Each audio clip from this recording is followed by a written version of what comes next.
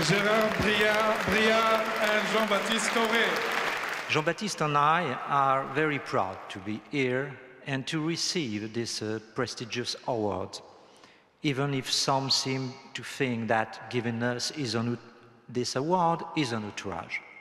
Thank you so much for those who support us. If you're a free expression organization, if you believe in the value of free speech, then you must believe in the value of free speech that you don't like. You know, if you only defend free speech that conforms to your own moral framework, that's what is normally called censorship. 12 of them were murdered. 6 cartoonists and 6 people in the office were murdered. And they kept working, and they put out the next issue. I think that's courageous, it's brave, it's so worthy of an award, and it's what we're doing here. It's been a week of spirited debate, but I would say 99% of it has been respectful, substantive, and analytical. So frankly, we welcome that.